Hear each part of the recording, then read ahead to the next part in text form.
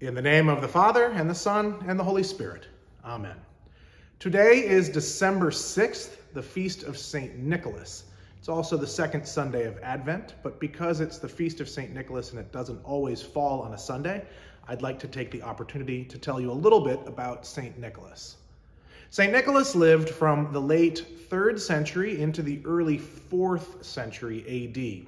Tradition dates his birth on March 15th, 270 AD, and his death on December 6th, 343. His story is an interesting one that likely contains a little bit of legendary elements. We know for sure that he was the Bishop of Myra, which is located in modern Turkey. He is said to have attended the Council of Nicaea in 325 AD and is remembered as being a strong defender of Orthodox Trinitarianism and a vocal opponent of a heresy called Arianism, which holds that Jesus is not equal with God, but a created being. So Arianism is anti-Trinitarianism, whereas Nicholas was a defender of Trinitarian faith, Father, Son, and Holy Spirit. Now, icons of St. Nicholas sometimes show him fighting, literally getting into physical altercations with heretics, which is hopefully more figurative than literal. But it does illustrate some of the controversies that was going on at the Council of Nicaea and how people got wound up about that. The Nicene Creed that we say every Sunday came out of this council at Nicaea. That's where the creed gets its name. And we owe a debt of gratitude to Nicholas and the other bishops who were present there, who clarified and summarized the gospel truth that God has been revealed to us as Father, Son, and Holy Spirit. Aside from his work defending orthodoxy, St. Nicholas is also remembered for his generosity, which was so well known that it became the stuff of legend.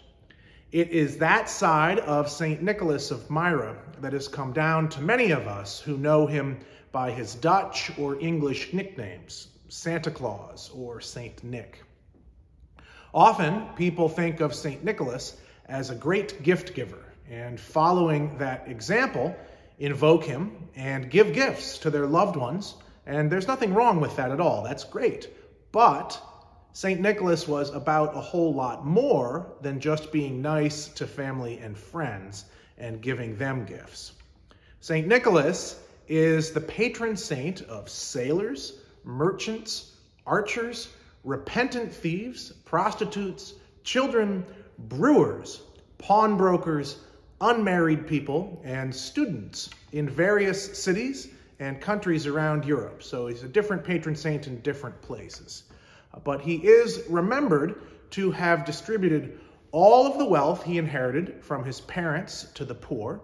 He is also remembered for giving gifts to those in need, but doing it anonymously, so he could not receive any credit. He is remembered, as his long list of patron saint items makes clear, that he did not limit his generosity, whether it was in terms of giving resources away or in terms of being present with people. He didn't limit that generosity to his family or friends, but was generous with what he had to everyone, especially those who were the least or left out of respectable society. And you can see some of those in the list that I read. I invite you to follow the example of St. Nicholas, who gave his life to Christ and who was filled with a spirit of generosity to give what he had been given by God to those who were in need.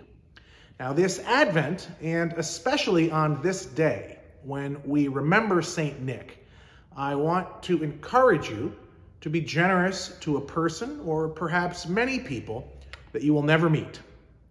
If you're looking for something specific, I have 2 recommendations. First, the Christ Church Outreach Committee is supporting the Christmas toy drive run by the Hope Community Services of New Rochelle. Now, Hope is distributing toys to children in need this Christmas season, following the example of St. Nicholas. And they are making it easy to do that via an Amazon wish list. And the link will appear on this screen, hopefully right now. You can pause the video and write down the link, or you can visit our parish website, www.christchurchpelham.org, and click on the Toy Drive button at the top of the page. Toys ordered through Hope's Amazon wish list will be sent directly to Hope Community Services for distribution. To ensure that Hope receives your donation in time for distribution, I do recommend that you place your order with Amazon as soon as possible, but not later than December 10th. If you have any questions about that or want any background on that, we've been running info about this in our e-blast for the last couple of weeks. So you can see information about that there on our website by clicking news.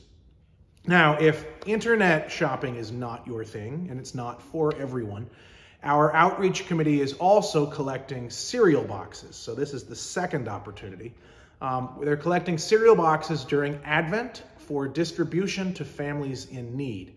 And the cereal boxes may be dropped off in the outreach basket. It's the big obvious basket in the narthex, or in the collection bins located downstairs between the double glass doors of the parish office building.